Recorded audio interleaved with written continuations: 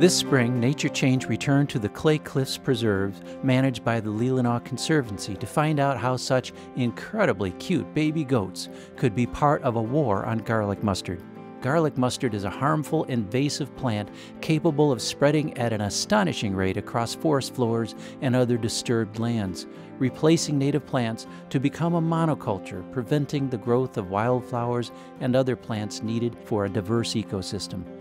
The Conservancy has battled garlic mustard at Clay Cliffs for years, trying to protect the beauty and diversity of the native plants. But the small mustard seeds are spread so easily, preserve manager Becky Hill has felt overwhelmed. I think last time I talked to you, I jokingly said that we needed an army of volunteers or someone to come help us pull garlic mustard. And over the winter, I learned about Amy McIntyre and City Girls Farm.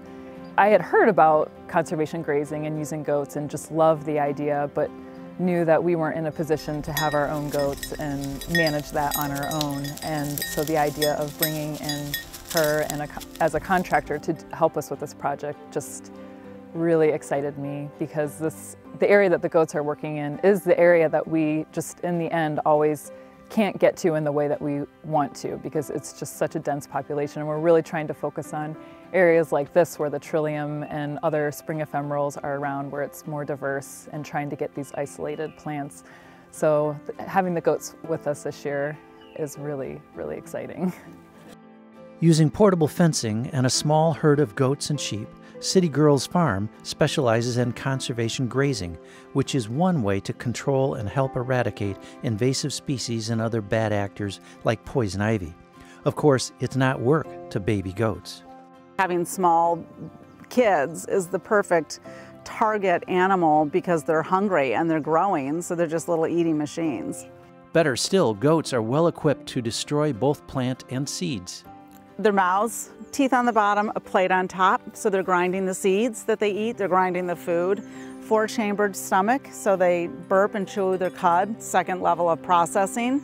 They're also hooved animals, they're ungulates, and so their feet are crushing any stem structure still on the ground. And then when they eliminate their manure, because of the process it went through, there's no regeneration, or regermination, of seeds. To get plenty of hungry baby goats on site, McIntyre asked for help from the well-known Northport cheesemaker Idle Farms. Farm manager Melissa Hiles says Idle Farms was proud to contribute. City Girls Farm called us about 5-6 months ago and asked if we'd like to sell them some goats, and explained what they were going to do with the project, and that's something that we absolutely love. We love, natural grazing, environmentally friendly. And so we decided to donate a group of kids for the project.